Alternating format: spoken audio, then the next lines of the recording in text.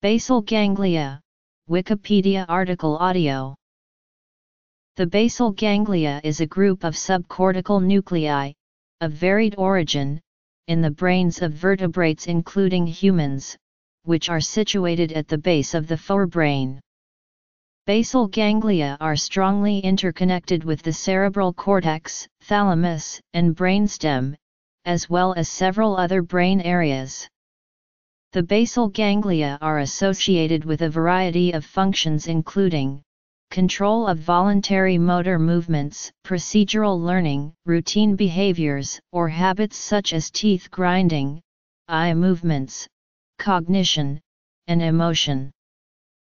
The main components of the basal ganglia as defined functionally are the striatum, both dorsal striatum and ventral striatum, globus pallidus, ventral pallidum, substantia nigra, and subthalamic nucleus.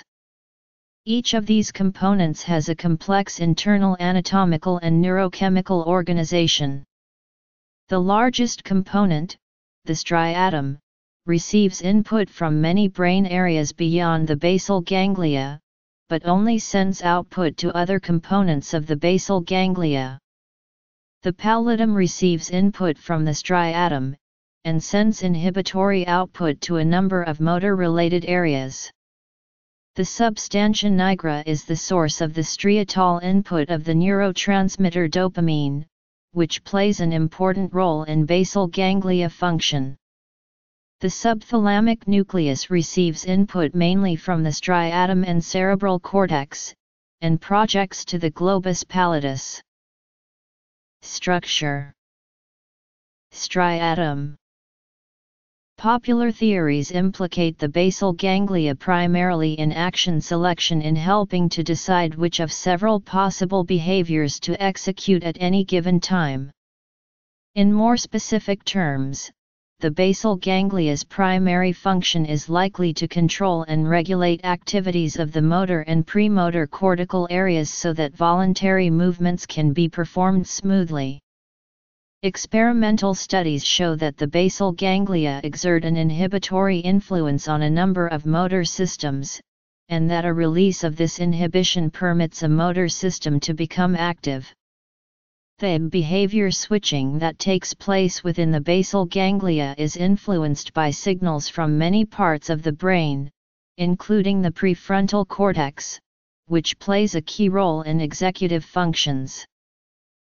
The importance of these subcortical nuclei for normal brain function and behavior is emphasized by the numerous and diverse neurological conditions associated with basal ganglia dysfunction, which include disorders of behavior control such as Tourette syndrome, hemiballismus, and obsessive-compulsive disorder, dystonia, addiction, and movement disorders, the most notable of which are Parkinson's disease, which involves degeneration of the dopamine-producing cells in the substantia nigra pars compacta, and Huntington's disease, which primarily involves damage to the striatum.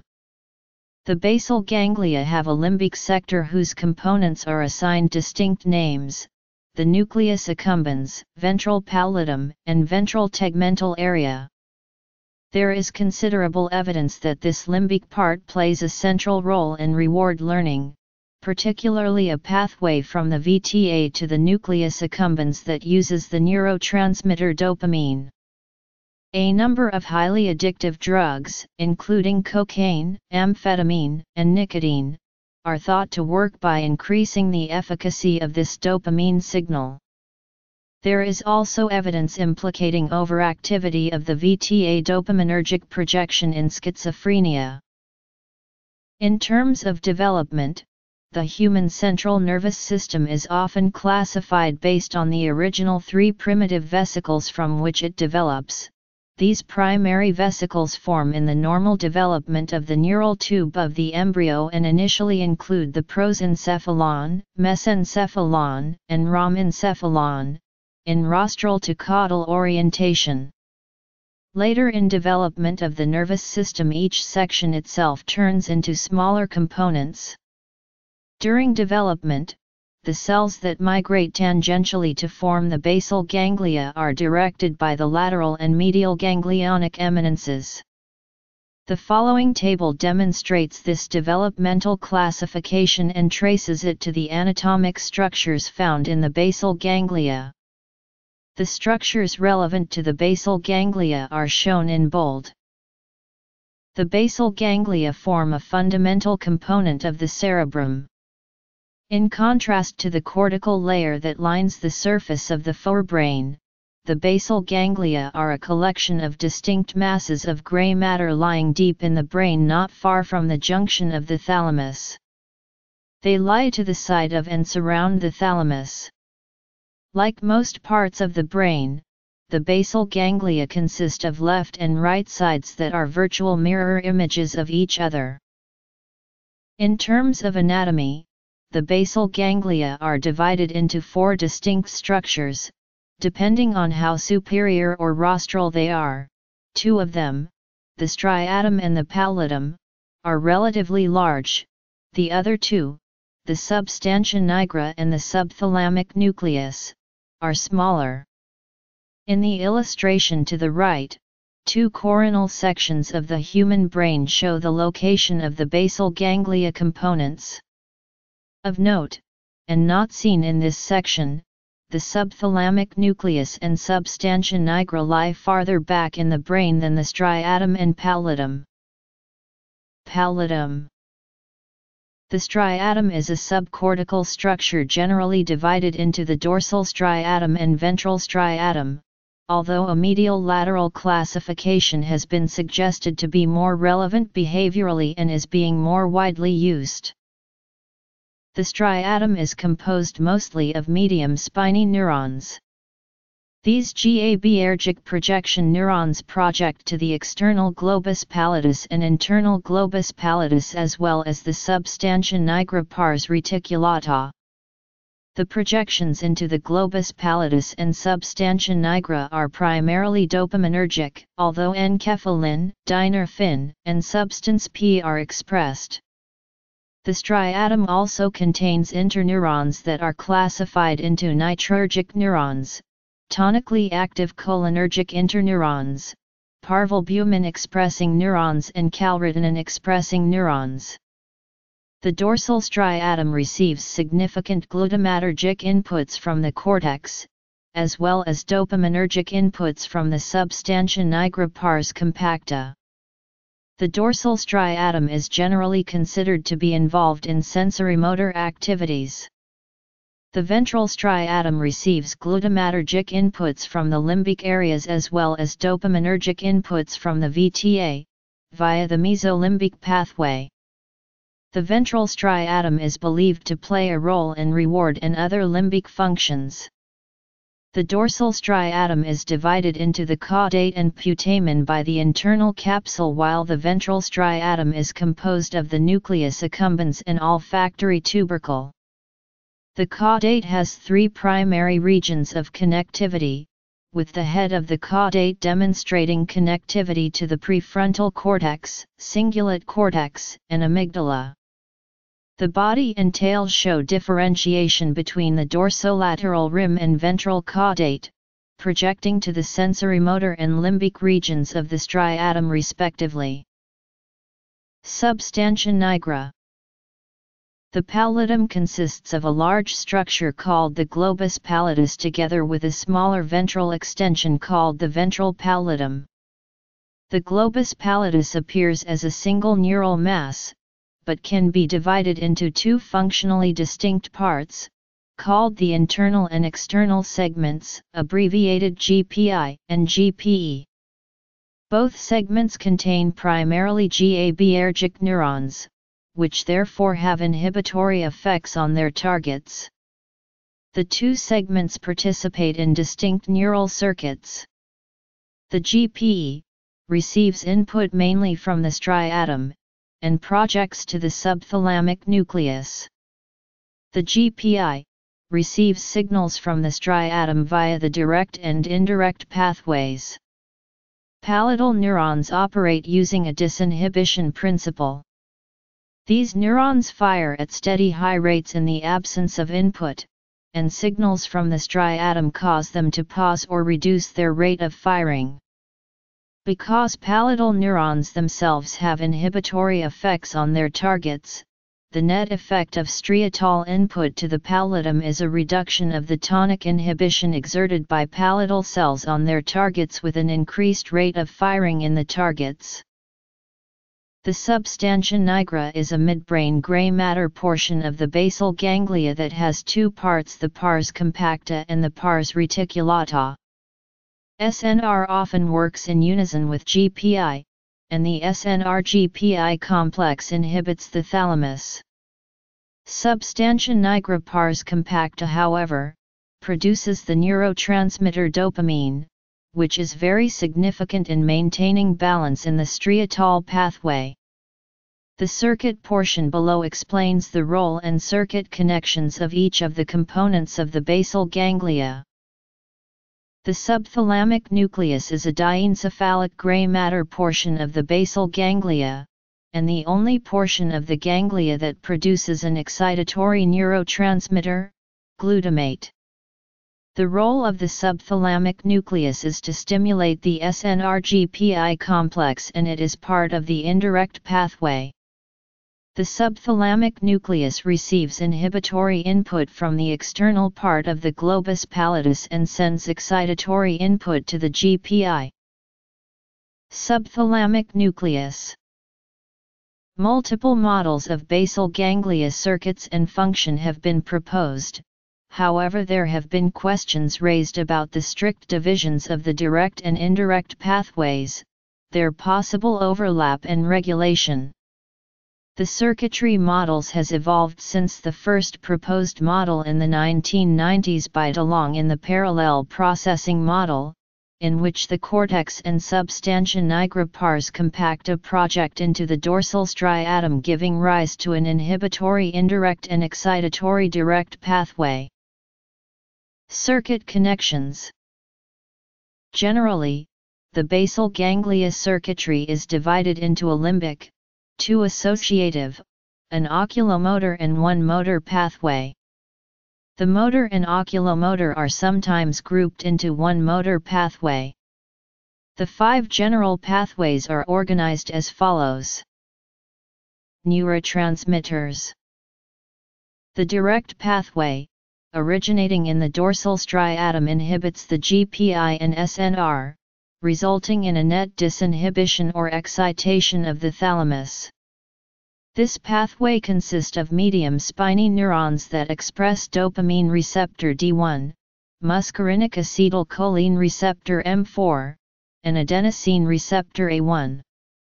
The direct pathway has been proposed to facilitate motor actions, timing of motor actions, gating of working memory, and motor responses to specific stimuli. The indirect pathway originates in the dorsal striatum and inhibits the GPE, resulting in disinhibition of the GPI, which is then free to inhibit the thalamus. This pathway consists of MSNs that express dopamine receptor D2, muscarinic acetylcholine receptor M1, and adenosine receptor A2A. This pathway has been proposed to result in global motor inhibition and termination of responses. Another shorter indirect pathway has been proposed, which involves cortical excitation of the subthalamic nucleus, resulting in direct excitation of the GPE, and inhibition of the thalamus. This pathway is proposed to result in inhibition of specific motor programs based on associative learning. Functional connectivity. A combination of these indirect pathways resulting in a hyperdirect pathway that results in inhibition of basal ganglia inputs besides one specific focus has been proposed as part of the center surround theory. This hyperdirect pathway is proposed to inhibit premature responses, or globally inhibit the basal ganglia to allow for more specific top-down control by the cortex. The interactions of these pathways are currently under debate. Some say that all pathways directly antagonize each other in a push-pull fashion, while others support the center-surround theory, in which one focused input into the cortex is protected by inhibition of competing inputs by the rest of the indirect pathways. The basal ganglia contains many afferent glutamatergic inputs, with predominantly GABAergic efferent fibers, modulatory cholinergic pathways, significant dopamine in the pathways originating in the ventral tegmental area and substantia nigra, as well as various neuropeptides. Neuropeptides found in the basal ganglia include substance P, neurokinin A, cholecystokinin, neurotensin, neurokinin B, neuropeptide Y, somatostatin, dynorphin, enkephaline. Other neuromodulators found in the basal ganglia include nitric oxide, carbon monoxide, and phenylethylamine. The functional connectivity, measured by regional CO activation during functional neuroimaging studies, is broadly consistent with the parallel processing models of basal ganglia function. The putamen was generally co-activated with motor areas such as the supplementary motor area, caudal anterior cingulate cortex and primary motor cortex, while the caudate and rostral putamen were more frequently co-activated with the rostral ACC and DLPFC.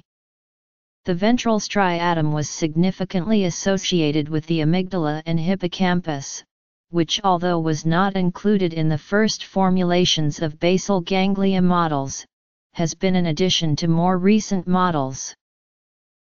One intensively studied function of the basal ganglia is its role in controlling eye movements.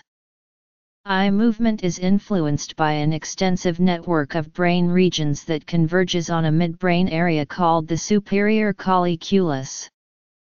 The SC is a layered structure whose layers form two-dimensional retinotopic maps of visual space.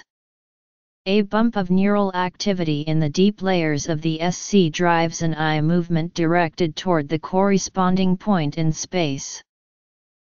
Function. The SC receives a strong inhibitory projection from the basal ganglia, originating in the substantia nigra pars reticulata. Neurons in the SNR usually fire continuously at high rates, but at the onset of an eye movement they pause, thereby releasing the SC from inhibition. Eye movements of all types are associated with pausing in the SNR, however, individual SNR neurons may be more strongly associated with some types of movements than others. Neurons in some parts of the caudate nucleus also show activity related to eye movements. Since the great majority of caudate cells fire at very low rates, this activity almost always shows up as an increase in firing rate. Thus, eye movements begin with activation in the caudate nucleus, which inhibits the SNR via the direct GABAergic projections, which in turn disinhibits the SC. Eye movements.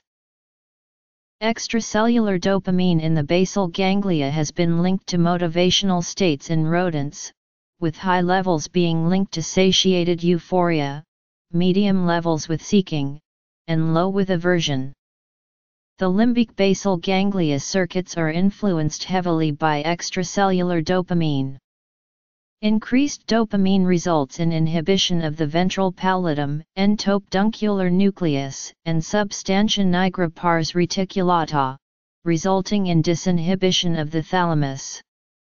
This model of direct D1 and indirect D2 pathways explain why selective agonists of each receptor are not rewarding, as activity at both pathways is required for disinhibition. The disinhibition of the thalamus leads to activation of the prefrontal cortex and ventral striatum, selective for increased D1 activity leading to reward. The inhibitory indirect pathway involved the inhibition of the globus pallidus externus, allowing for the disinhibition of the globus pallidus internus, allowing it to inhibit the thalamus, the direct or excitatory pathway involved the disinhibition of the thalamus through the inhibition of the GPI/SNR. However, the speed of the direct pathway would not be concordant with the indirect pathway in this model, leading to problems with it. To get over this, a hyperdirect pathway where the cortex sends glutamatergic projections through the subthalamic nucleus exciting the inhibitory GPE under the center surround model, as well as a shorter indirect pathway have been proposed. Two models have been proposed for the basal ganglia, one being that actions are generated by a critic in the ventral striatum and estimates value, and the actions are carried out by an actor in the dorsal striatum. Another model proposes the basal ganglia acts as a selection mechanism, where actions are generated in the cortex and are selected based on context by the basal ganglia. The CBGTC loop is also involved in reward discounting, with firing increasing with an unexpected or greater than expected reward.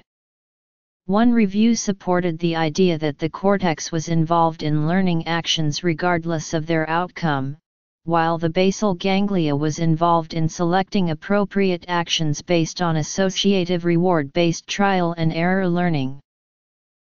The basal ganglia has been proposed to gate what enters and what doesn't enter working memory. One hypothesis proposes that the direct pathway allows information into the PFC, where it stays independent of the pathway. However, another theory proposes that in order for information to stay in the PFC, the direct pathway needs to continue reverberating. The short indirect pathway has been proposed to, in a direct push-pull antagonism with the direct pathway, close the gate to the PFC. Together, these mechanisms regulate working memory focus. The motor loop involving projections from the supplementary motor area, arcuate premotor area, motor cortex, and somatosensory cortex into the putamen, which projects into the ventrolateral GPI, and caudolateral SNR, which projects into the cortex through the ventralis lateralis pars medialis and ventralis lateralis pars aurealis. The oculomotor loop involved projections from the frontal eye fields, the dorsolateral prefrontal cortex, and the posterior parietal cortex into the caudate, into the caudal dorsomedial GPI and ventrolateral SNR, finally looping back into the cortex through the lateral ventralis anterior pars manuocellularis. The first cognitive/associative pathway proposes a pathway from the DLPFC into the dorsolateral caudate, followed by a projection into the lateral dorsomedial GPI and rostral SNR before projecting into the lateral VAMC and medial pars manuocellularis. The second cognitive/associative pathway proposed is a circuit projecting from the lateral orbitofrontal cortex, the temporal gyrus, and anterior cingulate cortex into the ventromedial caudate, followed by a projection into the lateromedial GPI and rostrolateral SNR before looping into the cortex via the medial VAMC and medial manuocellularis. The limbic circuit involving the projections from the ACC, hippocampus, entorhinal cortex, and insula into the ventral striatum, then into the rostrodorsal GPI, ventral palladium, and rostrodorsal SNR, followed by a loop back into the cortex through the posteromedial part of the medial dorsal nucleus. However, more subdivisions of loops have been proposed, up to 20,000. Basal ganglia disease is a group of movement disorders that result from either excessive output from the basal ganglia to the thalamus, hypokinetic disorders, or from insufficient output, hyperkinetic disorders. Hypokinetic disorders arise from an excessive output from the basal ganglia, which inhibits the output from the thalamus to the cortex, and this limits voluntary movement. Hyperkinetic disorders result from a low output from the basal ganglia to the thalamus, which gives not enough inhibition to the thalamic projections to the cortex, and this gives uncontrolled/involuntary movements. Dysfunction of the basal ganglia circuitry can also lead to other disorders. Role in motivation, decision-making, working memory. Clinical significance. The following is a list of disorders that have been linked to the basal ganglia. The acceptance that the basal ganglia system constitutes one major cerebral system took time to arise. The first anatomical identification of distinct subcortical structures was published by Thomas Willis in 1664. For many years, the term corpus striatum was used to describe a large group of subcortical elements, some of which were later discovered to be functionally unrelated. For many years, the putamen and the caudate nucleus were not associated with each other. Instead, the putamen was associated with the pallidum in what was called the nucleus lenticularis or nucleus lentiformis. A thorough reconsideration by Cecile and Oscar Vaux simplified the description of the basal ganglia by proposing the term striatum to describe the group of structures consisting of the caudate nucleus, the putamen, and the mass linking them ventrally, the nucleus accumbens. The striatum was named on the basis of the striated appearance created by radiating dense bundles of striatopallidonigral axons, described by anatomist Samuel Alexander Kinnear Wilson as pencil-like. The anatomical link of the striatum with its primary targets, the pallidum, and the substantia nigra, was discovered later. The name globus pallidus was attributed by Desjardins to Burdake. For this, the Vaughts proposed the simpler pallidum. The term locus niger was introduced by Félix Vic d'Azer as tache noire, though that structure has since become known as the substantia nigra, due to contributions by von Sommering in 1788. The structural similarity between the substantia nigra and globus pallidus was noted by Myrto in 1896. Together, the two are known as the pallidonigral ensemble, which represents the core of the basal ganglia. Altogether, the main structures of the basal ganglia are linked to each other by the striatopallidonigral bundle, which passes through the pallidum, crosses the internal capsule as the comb bundle of Edinger, then finally reaches the substantia nigra. Additional structures that later became associated with the basal ganglia are the body of Lies or subthalamic nucleus, whose lesion was known to produce movement disorders. More recently, other areas such as the centromedian nucleus and the pedunculopontine complex have been thought to be regulators of the basal ganglia. Near the beginning of the 20th century, the basal ganglia system was first associated with motor functions, as lesions of these areas would often result in disordered movement in humans. The nomenclature of the basal ganglia system and its components has always been problematic. Early anatomists, seeing the macroscopic anatomical structure but knowing nothing of the cellular architecture or neurochemistry, grouped together components that are now believed to have distinct functions, and gave distinct names to components that are now thought to be functionally parts of a single structure. History. The term basal comes from the fact that most of its elements are located in the basal part of the forebrain. The term ganglia is a misnomer. In modern usage, neural clusters are called ganglia only in the peripheral nervous system. In the central nervous system they are called nuclei. For this reason, the basal ganglia are also occasionally known as the basal nuclei. Terminologia Anatomica, the international authority for anatomical naming, retained nuclei basals, but this is not commonly used. The International Basal Ganglia Society informally considers the basal ganglia to be made up of the striatum, the pallidum, the substantia nigra, and the subthalamic nucleus, whereas Terminologia Anatomica excludes the last two. Some neurologists have included the centromedian nucleus of the thalamus as part of the basal ganglia, and some have also included the pedunculopontine nucleus. The basal ganglia form one of the basic components of the forebrain, and can be recognized in all species of vertebrates.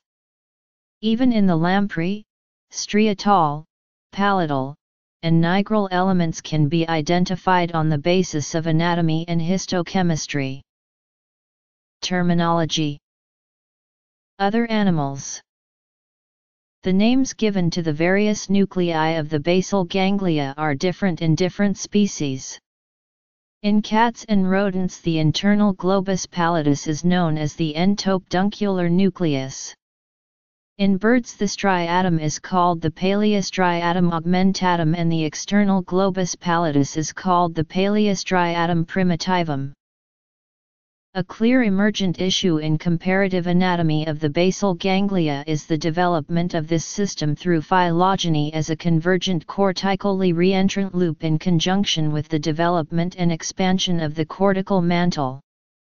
There is controversy, however, regarding the extent to which convergent selective processing occurs versus segregated parallel processing within reentrant closed loops of the basal ganglia.